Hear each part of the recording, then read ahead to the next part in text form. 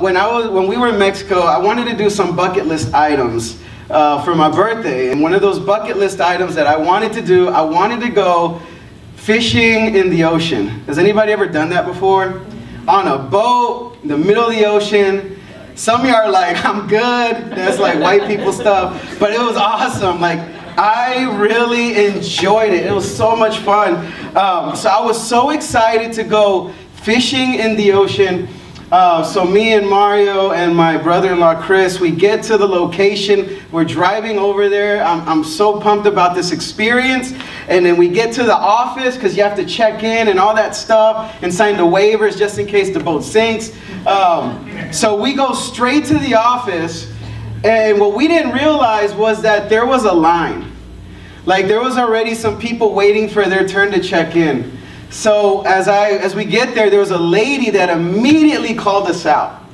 And we get there, she's like, excuse me, we've been waiting here, the line's over there. It was kind of like, why are you mad, bro? Like, this is vacation. So we're like, no problem. So we go to the back of the line, but as we go to the back of the line, she continues to let the whole world know that it took her an hour and a half to drive from her hotel to the location because traffic was there. And what we like to call these people, we call them killjoys, right? Like, so like you're excited about something, you're like, this is gonna be great, and then the killjoy hits, right? Like in every group of friends, every family kind of has a killjoy. So we're there, and she starts telling the whole world how traffic was terrible, how she had to take 2 flights to get from Montana to Mexico. And you know what the killjoy's favorite phrase is? This is ridiculous, right? So like after everything is ridiculous. And then how they're having to wait now, and how it's expensive, and this is ridiculous. This should not be. And I look at Mario, and I'm like, bro, I'm praying she's not on her boat, man. Like, oh, please, Jesus, don't let this lady be on her boat. She might get pushed in. I don't know. But you know, we all experience something like this. There's always a killjoy in the group. The killjoy is the pessimist. Like everything is negative. You don't view things as good. They are like what we like to call the vibe killers. They're the Debbie Downer. They're the complainer of the group. It's like if our group of friends, if we're going dancing somewhere, the killjoy is the one that's like, it's so loud in here. Like we need to ask the manager to turn it down. And I was like, maybe because it might be a nightclub or something. I don't know. Or like if I'm excited to go to a restaurant and it's like, man, a brand new restaurant, I can't wait to try it out. The killjoy will be the one that comes to the table and is like, oh my God, like traffic was so terrible to get here. And what are they wearing? Look at the manager. Like, I need to talk to somebody. Look, I ordered. Why are they taking so long on my food? They added a tomato and I said no tomatoes. My food is ruined. Like, oh, I need to talk to somebody because this is just ridiculous. The audacity that they had. This is ludicrous. I was like, do you even know what ludicrous means? You know, like, so they're using words they don't know. They start whining and complaining, and it's just everything is an issue. And that's the problem. It's like the thing is, you have an expectation. You are excited about an experience. You want to try something out, but then there's that killjoy that as you're wanting to experience something amazing, that killjoy kind of looks at something from a different perspective. They spin it and they kind of ruin the experience a little bit because of what they're thinking about. And as I'm thinking about this, you know, I think sometimes in life we see children as killjoys. I was like, man, I'm ready to be like, go on in my life. I'm gonna get married, and all of a sudden, like, we're pregnant, and it's like, oh man. Like, I'm gonna have to put a pause on my career. I'm gonna have to put a pause on stuff, and oh, it's just gonna, like, I can't go out anymore, and my sleep schedule's gonna be off, and I'm gonna get gray hair now, and it's gonna be bad. And the thing is, we need to stop looking at kids as killjoys and start understanding that children are a gift from God. They are a treasure from the Lord, regardless of the situation. If you think about kids, if you think about pregnancies, like that is a miracle from the Lord, how God has sovereignly is allowing this to happen. If you think of the science behind it, where the sperm and the egg, how all that comes together, all of this happens because God allows it to happen. It's this amazing miracle, and children are treasure from God. They are not killjoys of life. And I wonder if we were to change our perspective on how we view and raise our kids, because God has a huge purpose for them. And their purpose involves us as parents. Now, I know some of you already checked out. Well, Ricky, I don't have no kids. I don't want no kids. That's not me. Well, you have a really big and important role as well, because you have a church family that has kids. And you play a vital role in raising kids. You know, there's a passage, look at, it's going to be on the screen. And I'm going to speed through some things just for time's sake. So in Psalms 127, verses 3 through 6, you know, David tells us, the author tells us, he says, children are a heritage from the Lord, offspring a reward from him. Like arrows in the hands of a warrior are children born in one's youth. Blessed is the man whose quiver is full of them. They will not be put to shame when they contend with their opponents in court. See, what he's saying is, like, children are a heritage. They are a gift from God. They're a good thing. But there's a responsibility of us raising kids. And we need to stop seeing kids as burdens and start seeing kids as a gift from the Lord. So with a gift comes responsibility. So I want to look at how, because of God's role for children, what does the Word tell us as parents, as people of God, on raising these children, managing this gift, this treasure that God has given us? Even if those that don't have, we still have a responsibility as a church to take care and raise our kids right. So let's look at Deuteronomy chapter 6. Deuteronomy chapter 6. We're going to look at 5 verses. This is a text that many people are familiar with, but it has some pretty important implications that the author has. So like I said, we're on page 180, chapter 6. So the chapter is the big number. The verse is the little tiny number. You know, make sure you're in the right place. Don't be like in Revelation trying to fake it. You know, ask for some help. This is what the word of the Lord says. I'm going to read it and then we're just going to walk through it. Verse 4, Hear, O Israel, the Lord our God, the Lord is one.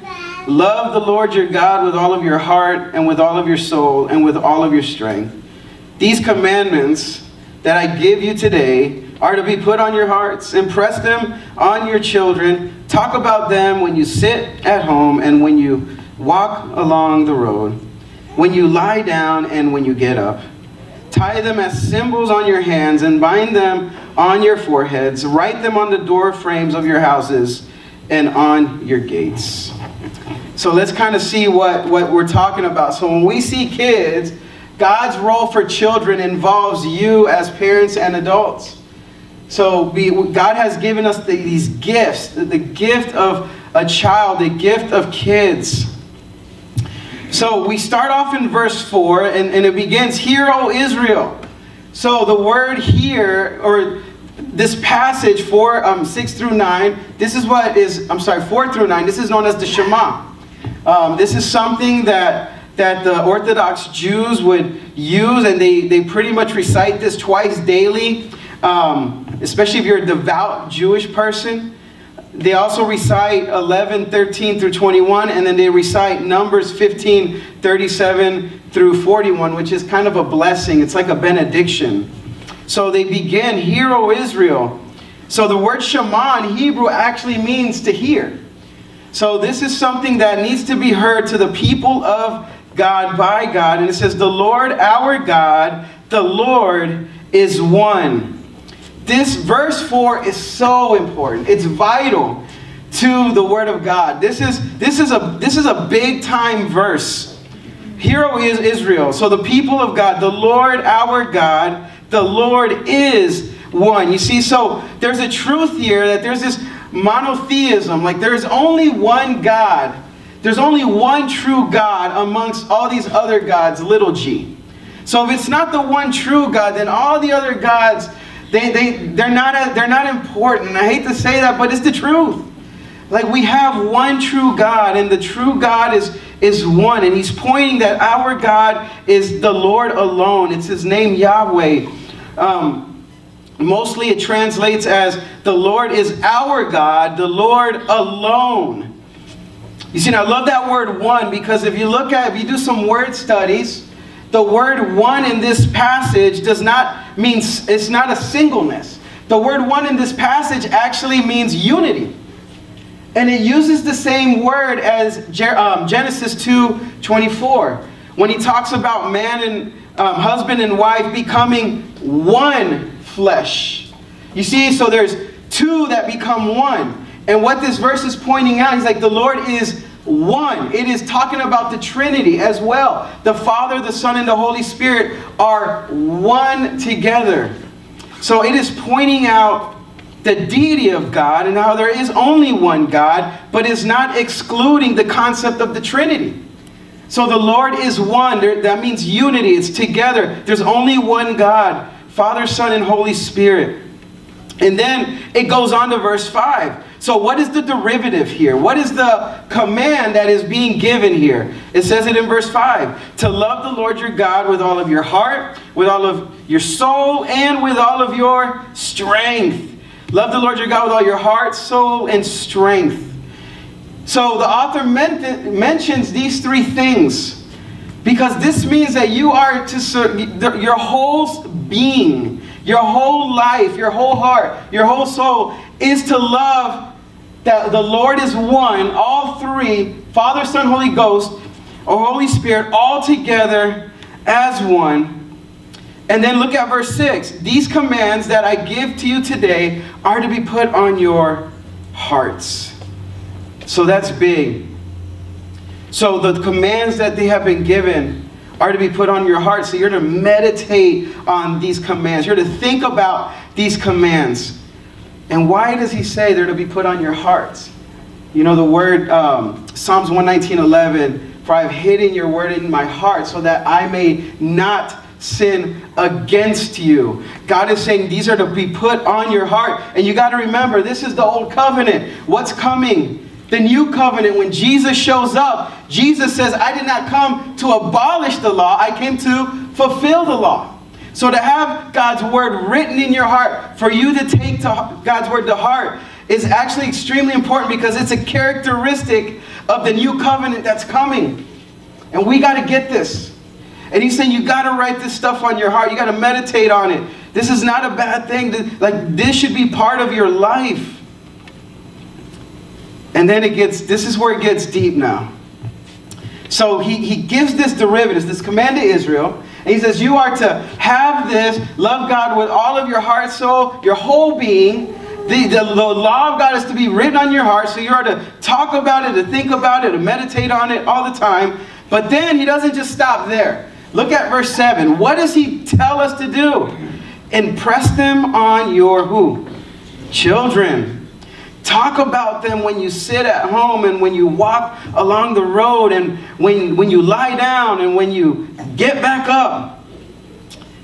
Tie them as symbols on your hands and bind them on your forehead. So let's look at verse 7. This is really important. What I noticed in verse 7 that kind of threw me for a loop a little bit was the first word in that passage. It says to impress them on your children. It doesn't say to talk about them with your kids. It doesn't say to teach them to your kids. He uses the word impress. And I'm just starting to think like, why would he do that? Because the word impress means to make a mark or design. It's like using a stamp or a seal. It's to leave an imprint on something. So he's not just talking about these things to your kids. There's an action that comes with the talking. That's how you impress something. So you're not just talking about it, you're being about it as well. So your life must match what you're telling your kids.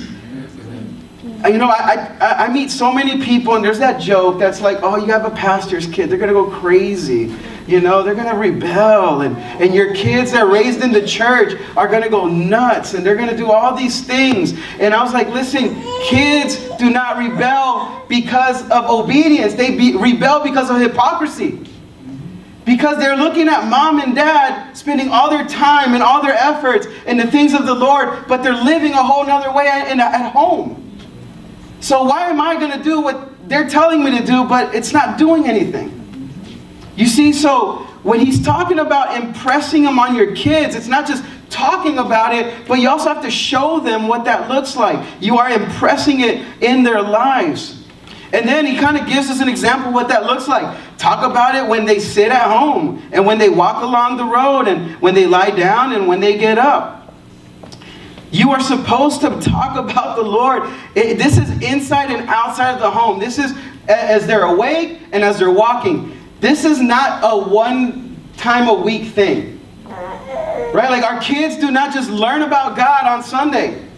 As parents, as people with children, or you guys that are uncles and aunts and grandparents, this needs to be a normal conversation at home.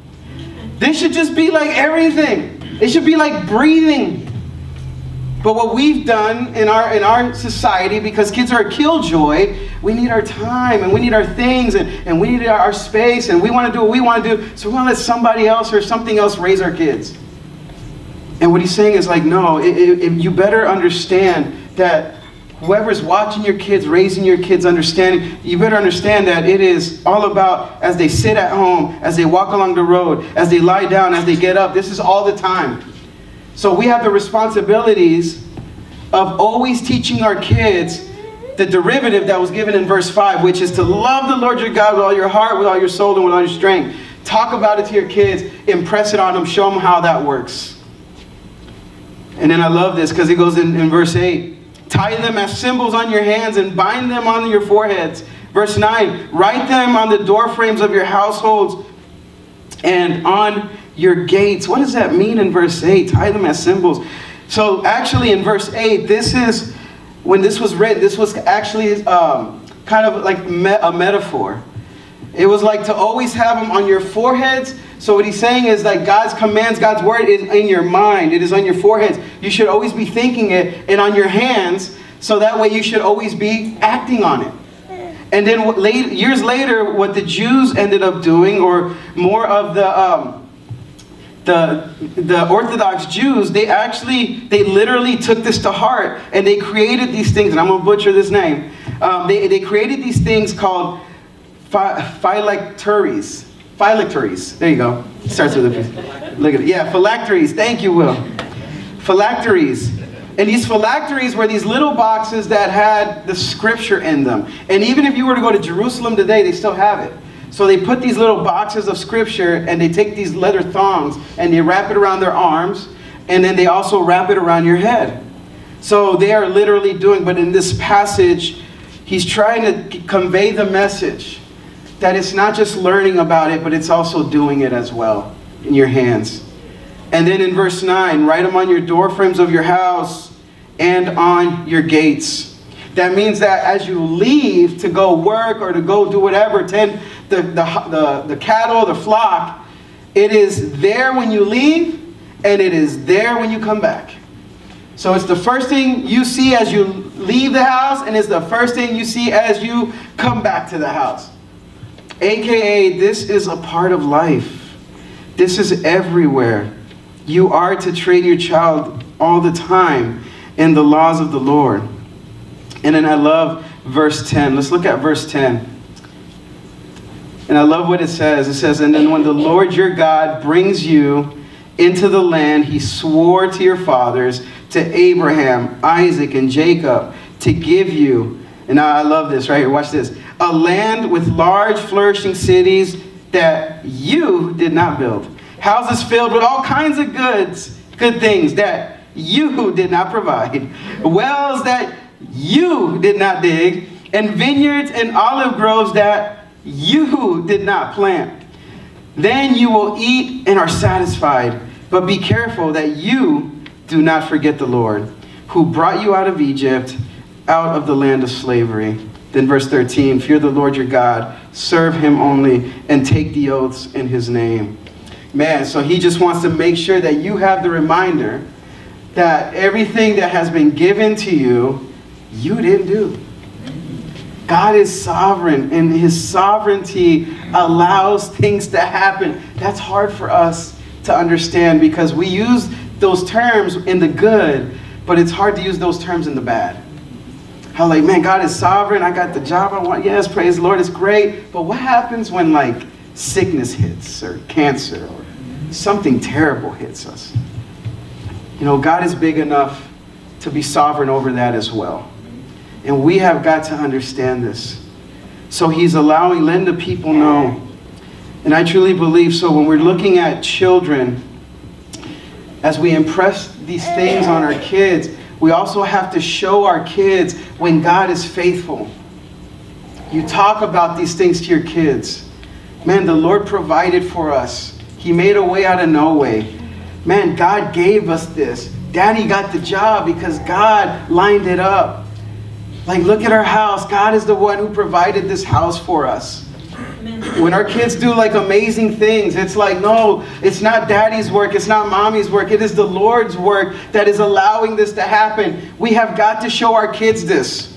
Because if not, then we're going to raise our egocentric kids, thinking that they're the ones that did everything, when they did absolutely nothing. So what you do is when good things happen, whether good or bad, you defer it to God, the Lord, the one. And you point everything back to Him. And you have got to teach your kids this. Because if not, your kids are going to grow up and they're going to think that they are the bee's knees. They're going to think that they are everything. They're going to think that they're the ones that are able to do whatever they want. And they are not going to rely on the Lord, and they're going to fail.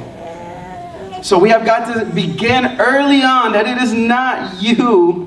It is God that does it all.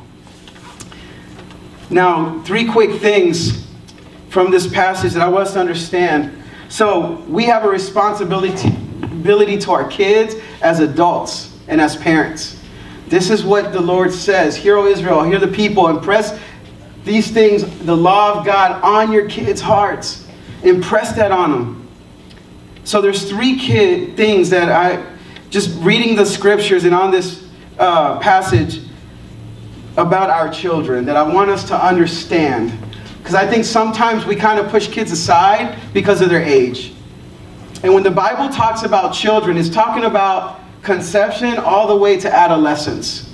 He's not talking about teenagers right now. He's talking about kids. And we also see this in the book of Proverbs as well. So it's important to understand that these are for kids. So 3 quick things. Number 1, kids are kingdom builders. Kids are kingdom builders. Kids do not belong on the sidelines. They belong in the game. You understand that? And we use kids sometimes as like they're too little, they're cute. You know, we might have them sing once or twice and see how they jack it all up. But, you know, it's like the best video. Like, yeah. But at the same time, we've got to understand as a people of God and as a church that kids are kingdom builders as well. Kids go to schools. Kids have activities. Kids have friends.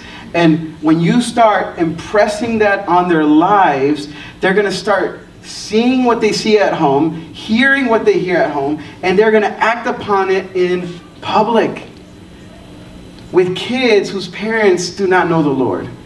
Kids whose parents are probably in a terrible situation. They're going to be testimonies and witnesses of what they are seeing at home and at the church. You have no idea what the impact that they're going to have on God's kingdom. Number 2, God uses children to grow us spiritually. There should be like a bunch of amens there, especially if you have kids, right? God uses children to grow us spiritually. You know, I remember when I had Elena, I started understanding when I studied the Bible better about God, about His wrath and about all these things. See, like why, Ricky, if God is so loving, why does He have wrath against sin? And then like when Elena was born, you know, I was like, man, I'm a nice guy. I'm not like tough or like rough. But if you do something to my kid, I might like do something back. I might do just enough to get maybe a year of jail time. You know, start a prison ministry. So it's like Paul. No. But why do I say that? Because it's like, at first I was doing good, but when I held my baby in my arms for the first time, the love in my life escalated. It was this love I've never seen or felt before. It's weird. It changes. You're like, man, if anybody does anything to you, I'm gonna kill them. Right? Like you just like there's something in you. So the height The higher your love gets, the higher your wrath gets. And I'm like, God, sin, wrath. Like how he killed, like how Jesus died on the cross for our sin. He loved Jesus. Like, for God so loved the world that he gave his son, that whoever believes in him will not perish but have eternal life. But you also have to remember God's wrath due sin. The love of God is so strong. That's why wrath is present due sin. You see, all these things just start kind of coming together as a parent. You start seeing these things. So God uses children to help grow us spiritually and help us see his words. And I would even say help understand as God the Father more. And then also the last thing is, children are not the future of the church, but they're the now of the church. You know, we kind of tend, they're not just the future, they're also the now. And we kind of like want to put them back and say, hey, you know what? Let's wait for them to like grow up and mature. No. Like, we need to get them involved now. That's why it excites me. Like when I see stuff like that Jackson's doing with the shoes, and Elena now wants to help dim the lights. We see that as so like mediocre. But in my eyes, I'm like, yes, leadership. You're doing it. Yes, I want you to do that. And that's why it's so important. I don't know if you guys understand this, but what happens with the kids in that room right there, man, like they teach them God's word. Everything that we're learning in this room, they're learning in that room too. It's not just games. It's not just entertainment. No, like we are trying to impress God's word on their lives as well. It's a partnership. It's a team thing. So I want to end with this verse. So then, Ricky, how do we do this? So you told us it's important for us to make sure that we train our children, that we give them the law of the Lord. But I want us to see something. How does this work? How do I raise my kid in this way? So we're just going to look at one verse. Proverbs 22, verse 6. So go ahead and turn to that right there. It's so simple, yet so packed, this verse. Proverbs 22, 6. So let's go ahead and find that here. It's right after the book of Psalms. Let me get that page number real quick. Boom, boom, boom. There it goes. So we're on page 652. If you have your black Bibles, 652. So we just looked at the Shema, hey, people of God, love the Lord your God with all your heart, soul, strength. Take this, impress it on your kids, talk about it, be about it. It should be there all the time. When things happen, you always divert everything to God. They need to know that it's only God that's allowing all, like, we got to talk about the sovereignty of our Lord. But then, how do we do this? Because Ricky, some of you are looking like, Ricky, it's better. It's easier said than done.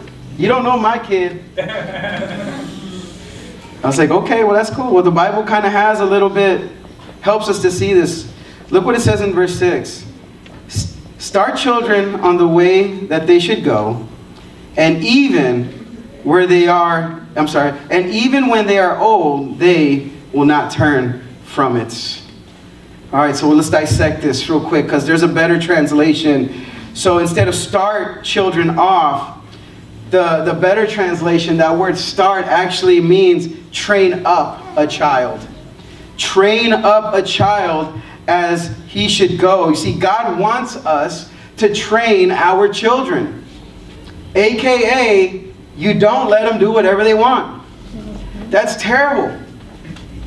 Because if you don't control your children now, then they're going to grow up and be out of control.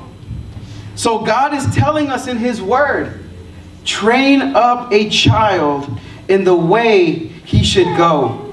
That means that you as a parent, you as a person of God, to our children, you have the responsibility to discipline your child. You know, Proverbs 13:24, I'll just read it for time's sake. It says, if you love your child, you will discipline him quickly. It's important that we discipline our kids. And I love that word train. The word train in Hebrew means to narrow the path. It's so interesting. It's like you narrow the path to your kid. You don't just let them do whatever. There is no negotiations when it comes to your child. Why this is so important is because, and if you study the generations, like Gen Xers, like Gen Xers don't want their kids to grow up like millennials. Millennials don't want their kids to grow up like boomers or Gen Xers. There's a shift in parenting where now it's about negotiations. Well, Dad, I don't want to go to church. Well, mijo, like, we'll give you a reward. If you go, it'll be fine. Can you, let's talk about this. Why don't you want to go to church? I want you, like, let's stop you in. You can stay. No, man. You are negotiating with a child. The answer is you're going. Get your butt in the car, let's go. These are things that we as parents, as people of God, have got to understand that there's disciplines to this. I remember growing up, man, even my parents, and I never understood it until I'm older. They're like, man, you can go sleep over your friend's house, that's cool. And I'm in high school, man. They're like, here's the only thing. You have to be at church on Sunday and you have to be awake. That's easy, I got this. So I would, of course, you don't sleep, man, come on. We were playing NWO, WCW, 64 all night, right? Listen to Third Eye Blind. Yeah, just all that stuff. So then when it was time to go to church in the morning, you're sitting there and you're just like, don't close their eyes, don't fall asleep. You know, you're fighting and you're struggling. But you know what that did? That built this discipline in me. That even when I was in college, regardless of how late I stayed up, regardless of any situation, I was in the Lord's house that Sunday. It built responsibility in my life.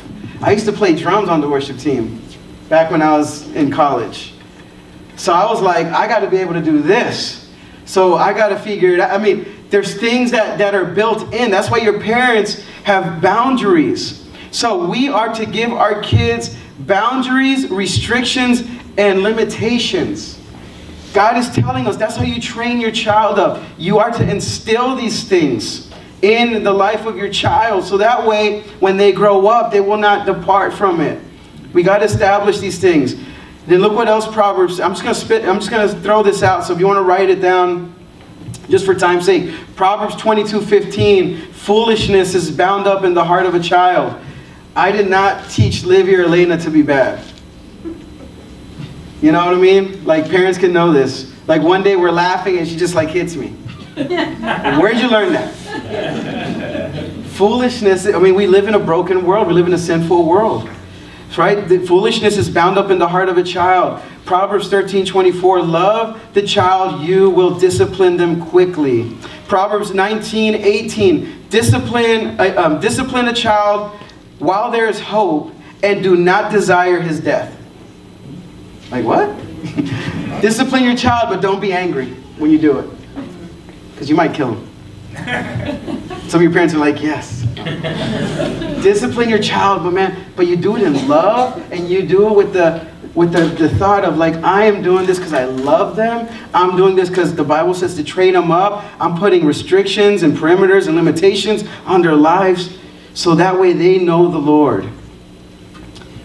And then I love this because there's a promise that goes with this, in the way they should go. So parents also have a responsibility to help their children with direction in the way they should go. Help them in direction. So you want to make sure that there's restriction, but then that restriction is to help point them in the direction, in the way that they should go. So as a parent, you are trying to help your child focus on the purpose and the path that God has given them. So you help lead them, you help guide them, you help encourage them in that way, so that way they're able to discern and to discover the path that God has for them. And here's why this is so important.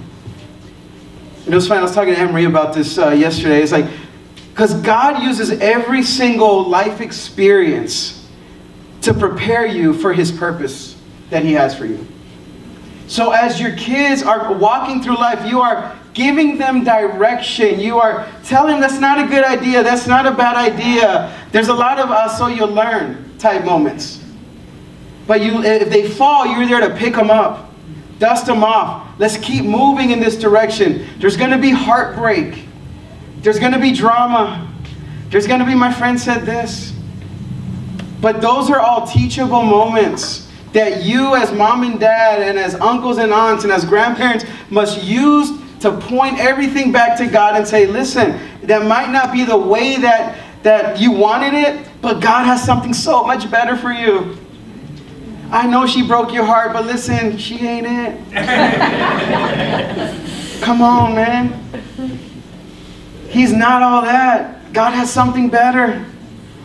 I promise it's going to be okay. You don't have to like get soppy and all that stuff. It's going to be fine.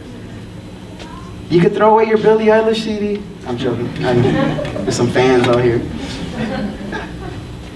So you are to give them that path. You are to help direct them. You know, something I see a lot of, especially working in high schools, there's a lot of kids that are graduating without direction. They don't know what to do. They don't know what's next. So they end up just kind of meandering through life. But you see, it's the parents' responsibility and role to help direct them and finding out God's purpose for their lives in every experience. And we spend so much time in educational endeavors, but we don't spend enough time in spiritual enrichment. Yes, education is important, but so is your spiritual life as well. That's where Deuteronomy 6:4-9 kicks in. Because that's where the spiritual enrichment, you always talk about it, you show them, all that stuff kicks in. Because yeah, education is important, but so is your spiritual nourishment. Kids need more than just 1 hour a Sunday for their spiritual lives. That's hard for us to understand. And a lot of us have the mentality is, I pay taxes, so the school's going to do that. I pay a tithe, so the church is going to do that. No, like, it's your responsibility. You understand that? It is up to you to raise your kids. It's like, man, Rick, I don't want to send them to school. Like, no, like, it's your job to tell your kids, like, what they're doing is wrong. You must send them out. And then we'll end with this. But before we kind of close up, we're actually going to do something. We're going to, like, bless our kids. They're going to come out here in a little bit. But we're going to spend some time just kind of praying over our kids, and we're going to bless them today as a church. So there is a promise that God gives us here. So it says, train your child in the way he should go. So train is the restriction. The way he should go is the direction. And then there's the encouragement. Because even when he grows older, he will not abandon it. I love that here it says he will not turn from it. You see that word abandon and turn? What it means, if you do some word studies here, it means it's like a fire you cannot put out. You can't turn it off. There's no off switch. How awesome is that? So if you train your child early, if you teach them the ways of God, by the time they're in their adolescent stage, by the time they're teenagers or in college, you're not going to be able to shut off the Holy Spirit. The Holy Spirit doesn't bow out. He doesn't say, oh man, he fell into sin. I'll forget it. I'll go somewhere else. No, like it stays with them. And listen, we all are going to mess up. Let me just help you right now. You're going to fail. We're all going to drop the ball. We're all going to jack it up. We're all going to mess up. We're all going to fall into sin sometime. But the difference here is that it will not get away from it. There's going to be something in them that says, man, this ain't right. There's going to be something in them that draws them back to God. Even when they fall off. Even when they fail. That's what you want to instill. So when he's old, he will not depart from it. We all have strayed, but there's something in us pulling us back. And that's what we want for our kids. We want that Holy Spirit in them. We want them to have a heart for the Lord. You can't turn it off if it's in them. You can't turn it off. There's no off switch. It's pretty awesome. It's pretty amazing. So before we bring our kids out, we'll have a little time of worship. So I'm going to ask the guys to come up. And I just want to encourage us as a people of God and as a church. And if you don't have kids, that's fine. But you have a church family with kids. You have family with kids. Some of you guys are grandparents. Is important. You have all these things that are important. That you have got to understand that you play a vital role in all this.